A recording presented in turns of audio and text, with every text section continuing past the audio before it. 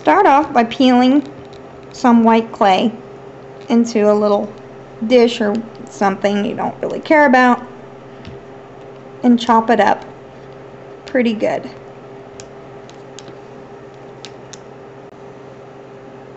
So after you get all this mushed up, you're going to take Elmer's glue and pour it on there.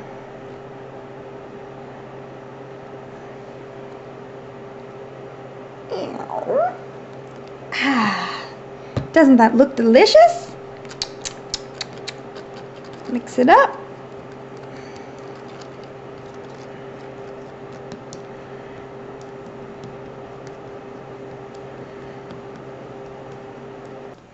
So we've mixed it up, and now I've spooned a little bit on this little piece of plastic here so you can see it. That's just potatoes.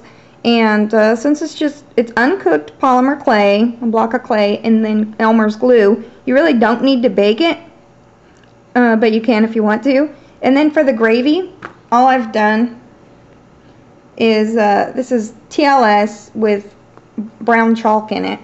And I'll show you how to do that real quick. You can either use translucent liquid Sculpey, and that's what's in here. I poured it in there. And then you take any kind of pastel, any chalk, it really doesn't matter. You take the chalk and you keep it off your potatoes, and it'll be white, remember, when you first pour it in, and then you just scrape off the powder, and that gives it the color. Mix it up, and then you have your translucent liquid Sculpey, and I just keep mine, and you can use this for, I keep mine in a little closed container. You can use it for gravy on your potatoes, or like if you have a steak, it kind of looks like the color of the juices that run off.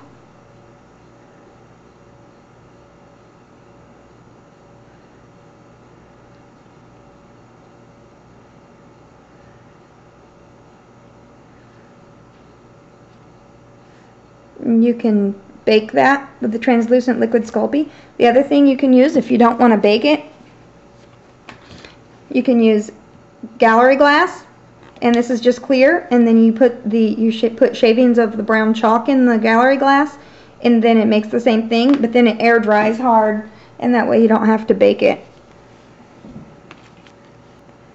The other thing that you put on mashed potatoes, of course, is butter.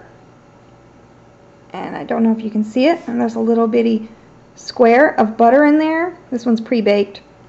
Of course, I forgot I didn't bake the TLS on top of it yet. But this is the little square of butter. All you do is you take some very yellow clay, and you just slice it into little tiny squares, and you'd put that right on top, and mine even slid off to the side. It's like a little pat of butter. And then I use translucent liquid Sculpey, but like I said, you can use this all have to bake on top, or you can use the gallery glass, and then you put yellow chalk shavings in it, or you could use pretty much, you can use chalk, you can use acrylic paint, you can use food coloring, probably anything to get it that color that you really want. You try and match up the yellows here, and you're not going to want as much yellow on there as you did the gravy, but you will put it on top of the little pat of butter, and then you want the butter to run off and get thin just like it does in real life. And then you bake that, and then you have butter on your mashed potatoes. It looks like it's melting.